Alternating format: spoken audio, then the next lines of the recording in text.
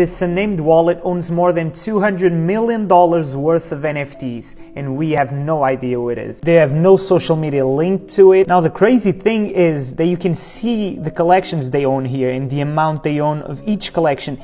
And they have 215 CryptoPunks. The cheapest CryptoPunk you can buy right now, I think it's around $200,000. With some quick math, we have 215 CryptoPunks times 200,000, one more.